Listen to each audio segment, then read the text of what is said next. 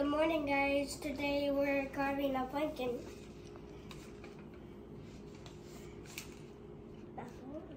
So yan guys, magka-carving kami ng pumpkin. Ayun yung aming pumpkin, very big pumpkin. At saka yan yung aming mga gagamitin pang carving.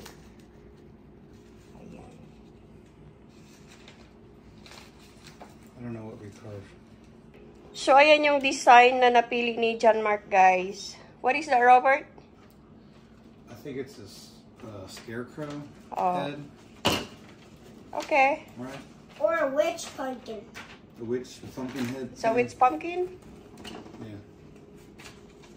Mag-start tayo dito sa taas. Si Rob ang mag-carving kasi siya ang expert sa pag-carving ng pumpkin. Dahil every year niya ginagawa ito. Not here, but well, maybe. Wow. Those are the brains. Okay. Let's take it out. Do we just put it on the table? Clean up later? Yeah. Sure. Si John Mark ang tagatanggal ng mga seeds. Ayan. Gustong-gusto niya yan magtanggal ng seeds sa loob. This is how you get all the seeds. So, ang gagawin ko sa seeds, scraping it up. ibibake ko yan siya mamaya kasi sayang din naman na itapon at pwede rin naman siyang kainin. Ayan. Are you having fun, John Mark? Where's your eyes? I can see your eyes. Are you okay? Can you see what you're doing? No. Takpan yung mata I think niya. that. This hat won't fit around your ears. Yeah. After this, I'm gonna wash my hands. That looks like vomit. I'm just gonna get your stencil ready, okay? Alright. And we can trace. Kunti lang yung seeds niya. Malaki siya pero kunti lang yung laman niya. I can just do this by hand. Yeah. You can use the big scoop, John Mark. Hey, you can use the big scoop. Like that one? Yeah. Let me first wash my hands. No, wash your hands at the end. Your hands are gonna get dirty again. Yeah. Again? I mean, you might as well. Masyadong maarte, eh. Gonna wash his hands often, I guess.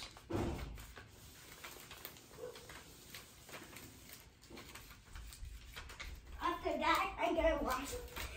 After that, Yeah, you can use that big scoop.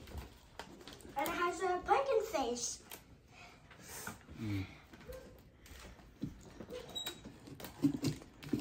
It's easy, right?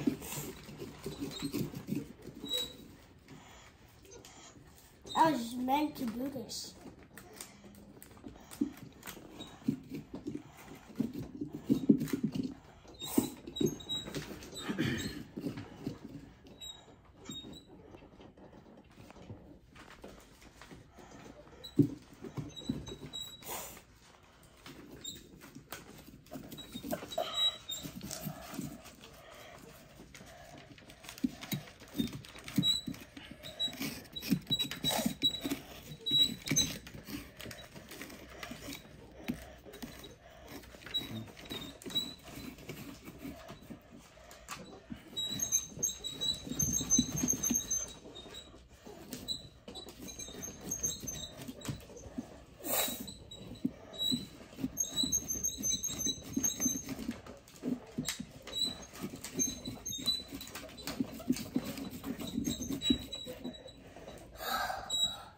I'm tired scraping.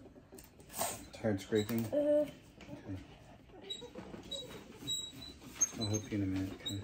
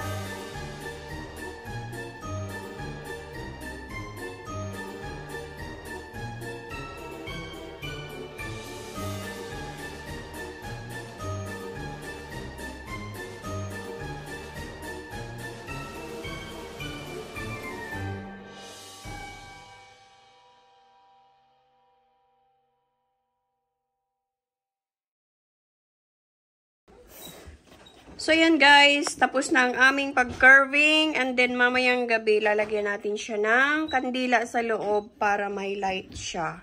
So, ayan.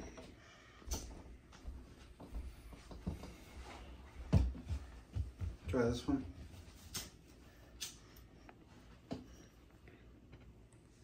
Nawalan siya ng isang ngipin. Ayan, o. I think that's gonna break. Napangag man, guys. Na sobrang hiwa. Put the lid on. Okay. And the only one? Hmm? The only Put one? the lid on. Where's the light? It's in there.